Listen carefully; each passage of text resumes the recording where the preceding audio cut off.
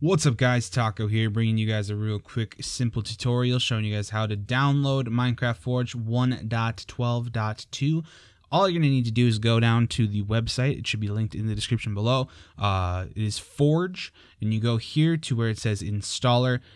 You can either download the latest or the recommended. In this case, these are old enough to the point where these are the same thing, so it doesn't matter what you do. Press the installer, and it'll take you to this page, and it'll just say, you know, you gotta wait a few seconds, and then after the few seconds is up, there'll be a little skip button.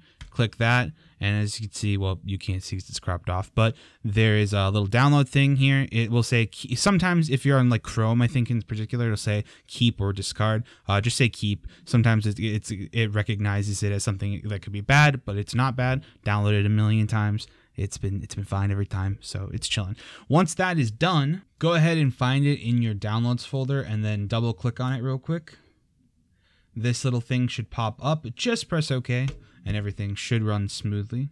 Sometimes this part can take a little bit depending on how old your computer is. Go ahead and press OK and you should be good. Now we just load up Minecraft really quickly. As you can see, we do not see it right here in the installations or anything. Actually, I might have had the Minecraft launcher opened already. So let me go ahead and close it. You can see it popped up right there. If you don't see it still, go to installations, press new, and then underneath here you can just name this anything, and then go ahead and find what version you want. We're all the way down in 1.12.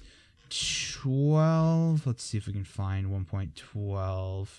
So for some reason it's up here. Yeah, it might be somewhere different for you. I have all the snapshots enabled too, so scrolling through this is a bit obnoxious. But yeah, if you'll find it eventually, and you just go ahead and click on this version, name it something, and then you should be good to go.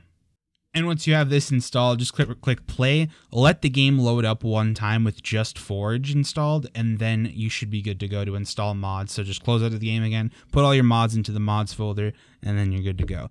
I hope this video helped you out, and if it did, please leave a like on the video. Please subscribe because I upload more content like this, and I also upload other more interesting Minecraft content as well, so I would really appreciate it if you would help a small boy out.